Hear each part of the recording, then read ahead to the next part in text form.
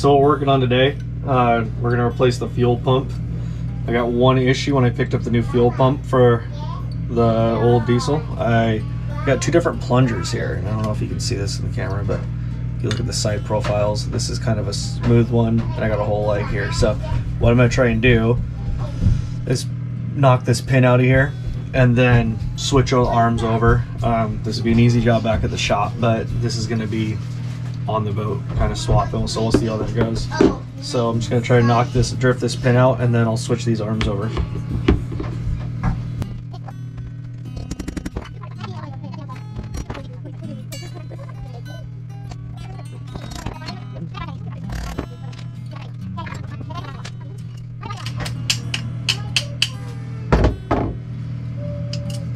Alright, so that one's out.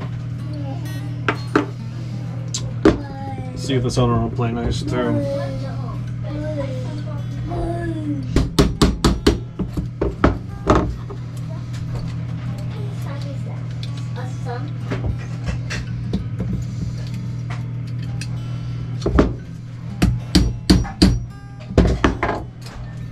we go.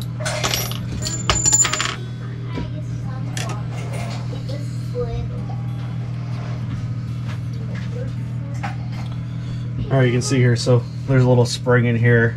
If you do try to do something like this, make sure that you don't let the spring hop out. Now, and again, I only think this will work, I don't know. So we drifted that pin out. You can see this is, again, was kind of a hinged guy. Went something like that. Anyways, so the hookups are the same. Everything else looks the same. It's just how the plunger's pressed when it rides on the camshaft. So, in theory, should be able to hook onto this little pump right here.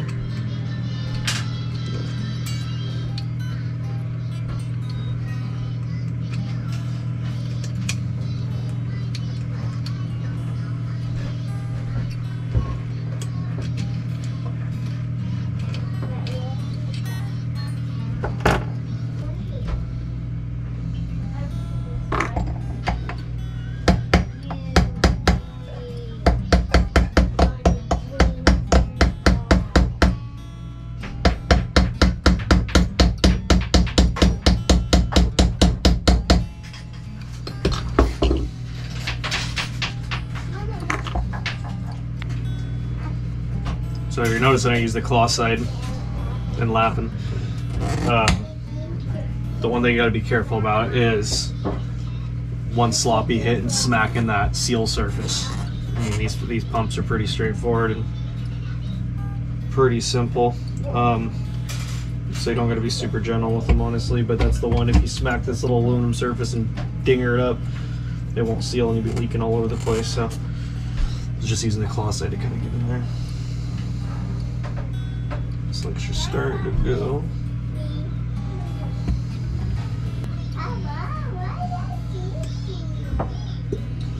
And that's that. So yeah, just took the old body, and again, before I did that, I mean, I don't know if this will work for sure, but the base, everything looks the same. So what I'm guessing is they made so many variations of these Lehmans. This might be they just handed me one for a Lehman. So I'm guessing maybe there's one variation. This might be different in some way, but anyways, it's just an arm that rides on the cam if you're not familiar, and the cam lobe hits it and pumps it back and forth. That's what that sound is. So as far as this, it's not super technical. It just needs a cam to smack this. But when I tried to insert this one in it, I mean, you can see here, this was riding on the cam lobe for the delivery valves that were actually for the plungers, so it wouldn't even go in. So we'll see. Hopefully this works. Kind of a Hail Mary. I just bought this pump today for 120 bucks, so hopefully it works. Don't care to take apart brand new parts, but with how limited finding parts for these diesels are, we'll give it a shot. So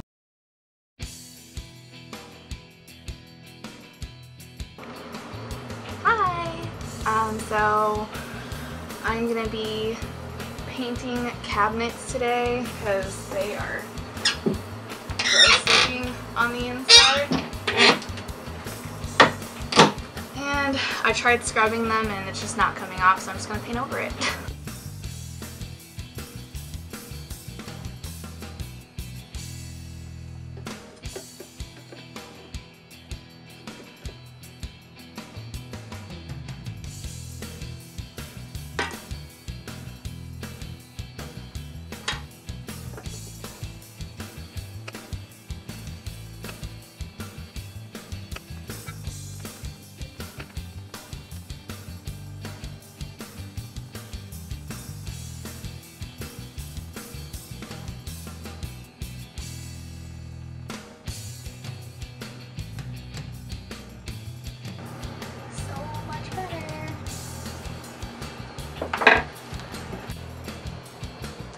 I will show you guys what the finished product looks like, but it's already looking so much cleaner.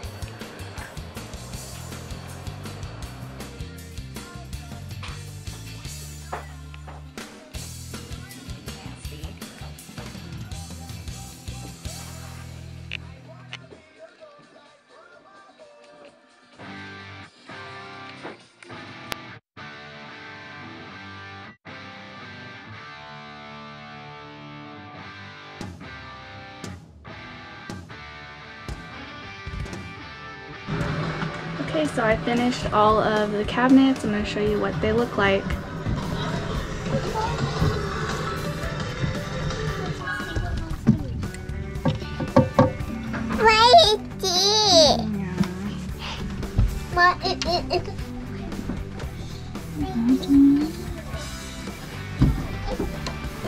course, the little girl will close this on me.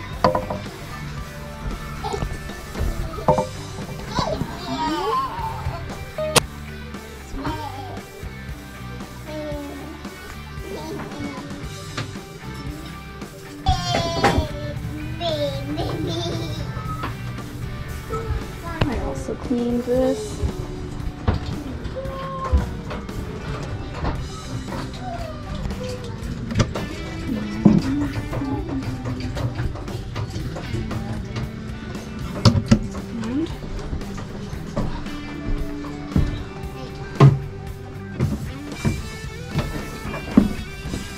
Just finished these.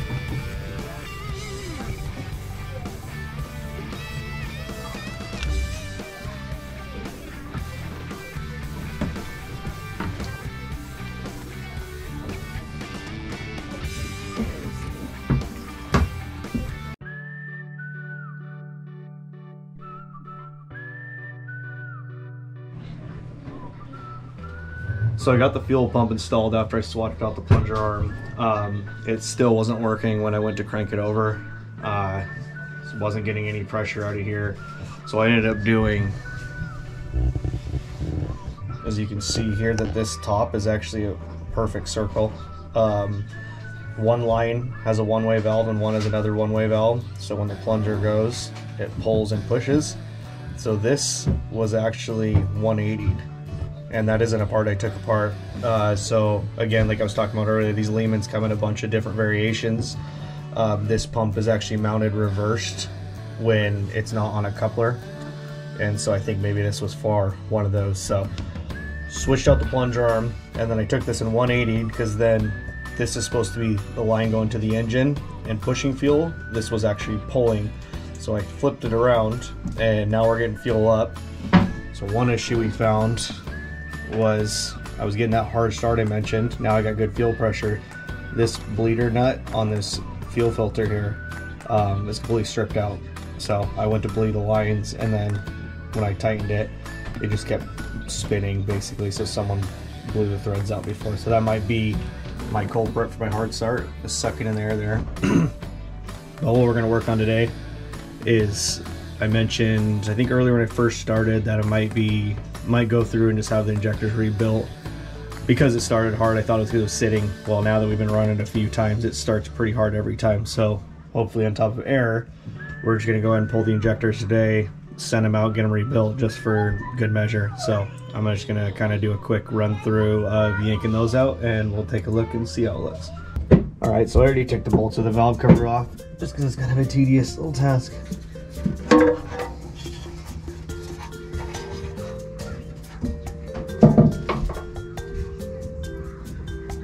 So the injectors are sitting in here, and then so we're going to take the lines off, take the injectors, and then this is the overflow tube, the return line that goes back. So we're going to knock these off and get these injectors out.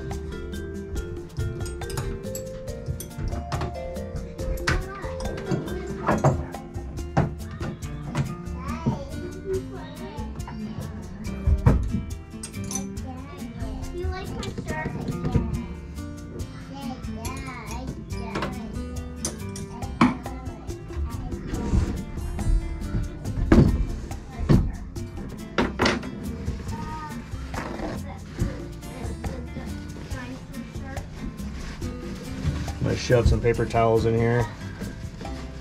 Everything on the top of a head's usually pretty sealed besides where the push rods go through. And if you know me, if I can drop something through a crack that's just as big as a bolt, I'll do it. Not an engine, but just anywhere on a boat. So we'll just chuck these in here just in case something goes astray, we can catch it.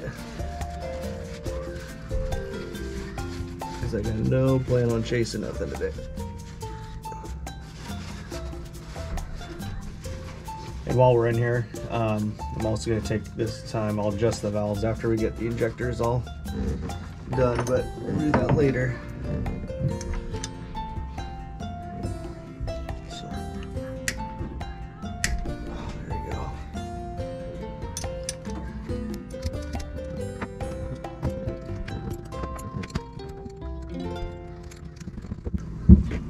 Hello, Rose.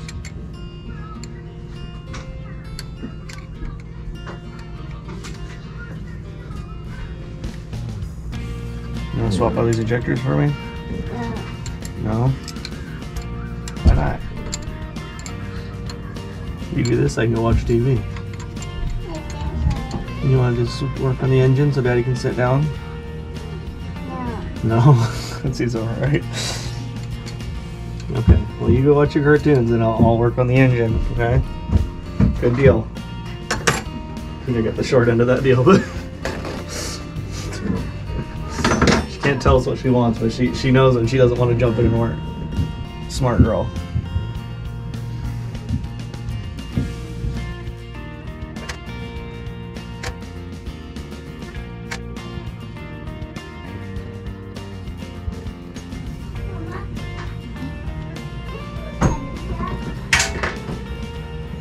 This guy. Looks like we got no washers on there. That's good. Everything looks pretty good there.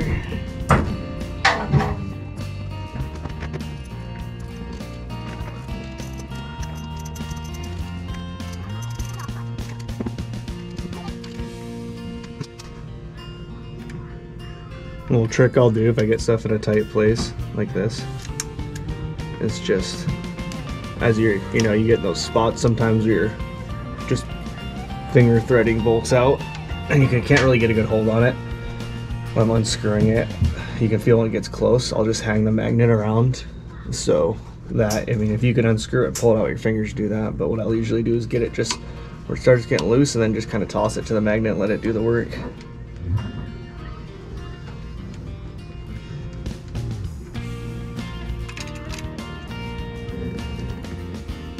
Motor. Like the diesel. Mass motor, huh?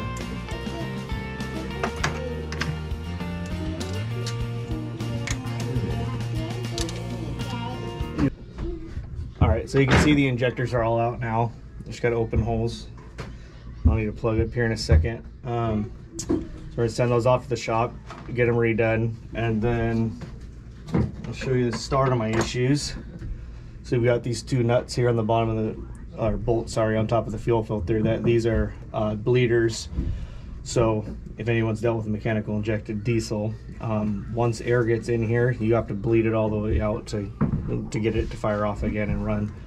They can be kind of a bear. Once they're going, as long as air doesn't introduce in the system, they'll pretty much run indefinitely. So well, this is one of the bleeders that when I went to tighten, you can see I need to tell you something.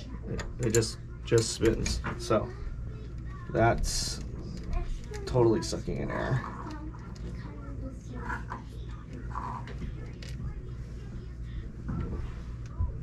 Another red flag is the fact that this bolt is different than this. This is a 3/8 or 10. This one's an 11. So someone probably tried to shove a 1/4 20 bolt. Looks cut off too. I mean, if you chase the threads and do it, maybe. But I think someone just ripped it out and tried to squeeze something in. It's not going to work for an airtight situation. It might hold the bracket down or whatever in aluminum. So, long story short, I'm going to pull this filter off and replace this top piece that this stripped out in. And then I'm just gonna pull these lines off too and check them out, make sure we got, I mean, they can split here at the fittings and stuff. So even though they're hard lines, they still can have issues and stuff. So I'm gonna pull them all apart, take this opportunity, pull them all apart, and just get in there and make sure we're starting with a good fuel system. Because again, this motor has 1,200 hours on it, and once it's running, it's good, but it's starting so hard that I think it's chasing air.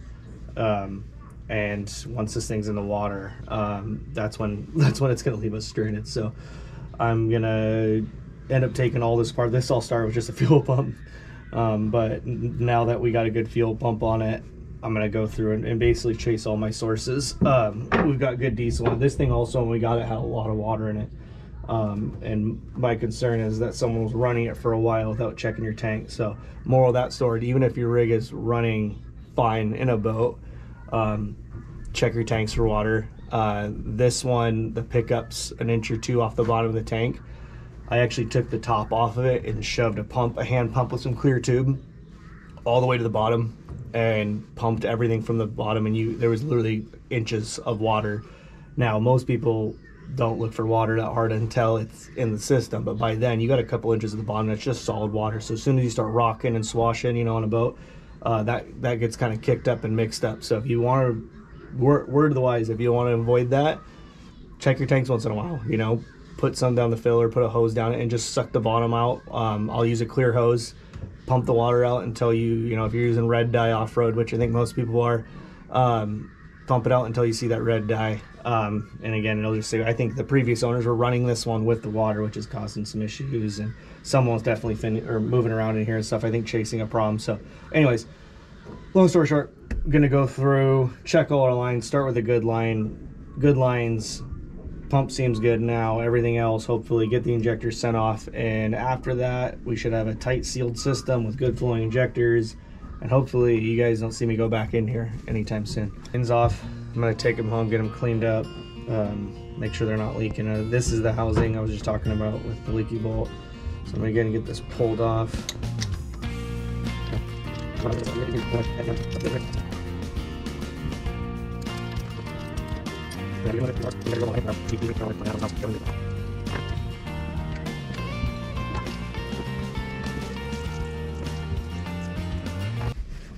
Another thing I'm going to do while I'm here is my raw water pump is right here under this filter.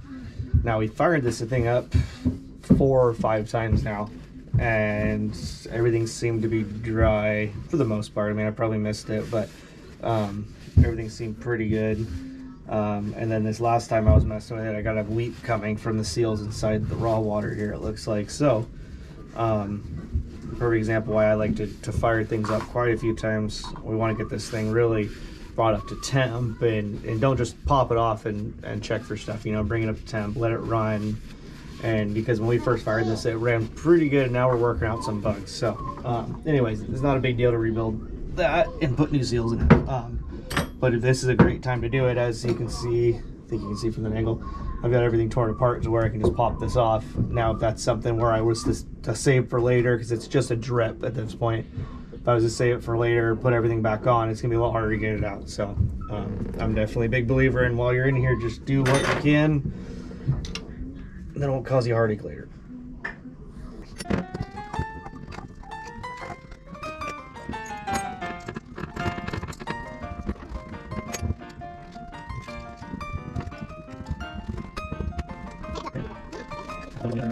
So, little backstory: when we bought this boat, the bilge is pretty nasty, and I've pumped some of it out, but it's basically full of oil and just nastiness. So the second one I was talking about, don't drop anything, and I usually don't, by the powers of everything, that is, I dropped my screwdriver. So, show you what you don't want to do. Show you the consequences of dropping it.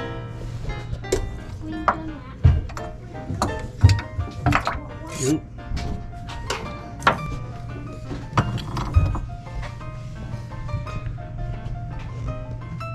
Yeah. So now you're thinking, clean your bilge. Yeah, I'm going to.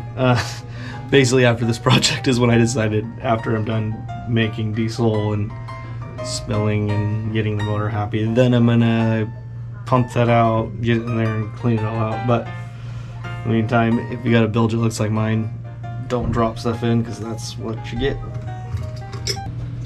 Alright, so I got the raw water pump off. I moved over here because my knees just about had it over there. So I already took the 6 screws off the main cover. So if you're not familiar with the raw water pump on a boat, it's just as it sounds. You basically have a shaft drive, whether it's belt or in this case ours bolts on the back of the injection pump, sucks in water from under the boat, runs it through a heat exchanger and cools the engine. So these have rubber impellers in it, which are just a wear and tear item to say the least. So if you're not familiar with it, rubber impeller and a pump sucks salt water through, so you can see it's a maintenance item. I mean, if you get a boat, you're gonna be messing with one, honestly. If you are familiar, then you know already. So took the 6 bolts out of this cover, and this is our rubber impeller here. And then you can see this cover's definitely got some wear in it. Yeah, you got quite a lip there, so we'll replace that. Again, we just bought this boat not long ago, so I'm just going to replace the rubber impeller anyways. So you're just going to pull this guy out. It's a cheap bit of insurance, honestly, just to replace it now. Have to get a little rough with it. So luckily this actually looks good. It was probably replaced recently, but I'd rather get in here and just replace it and know that it's good, because if you start ripping these impellers off, it's gonna go down to your heat exchanger and then you're gonna have to fish them all out and stuff, which isn't fun. So for me, they're not very expensive. I think anytime you're in this general area, I'm just gonna replace it. It's better to be a little premature in replacing it early than it is to have it burn up and have someone that's not watching your heat gauge, because as soon as that burns up, your heat will spike. So anywho, so right here when this thing was running, we're getting a weep from this center section. As you can tell, this is a sealed surface, but then you've got a shaft seal in here. Everything looks a lot better than what I expected, to be honest, but yeah, I'm gonna go ahead and I'm gonna take this home. I still have the shop until we move on the boat, so anything like this I can do on a workbench at home, I'm going to. So I'm gonna wrap this guy up and put it in the truck, and then I'll probably rebuild that, and then I'll show you the finished product. Alright, so this video went to extra innings, but we're gonna end up doing a part 2 to this video, as I gotta send the injectors out to be rebuilt. Obviously I gotta order quite a few parts, as I showed. I kind of did this on a whim, so I actually didn't have any parts ready to go back on the engine. So after parts come in, we get the injectors rebuilt, I'll end up doing a second part 2 video of this. Anyone wants to follow along and see how to install the parts that I removed, and then we'll do another fire off and see how that goes.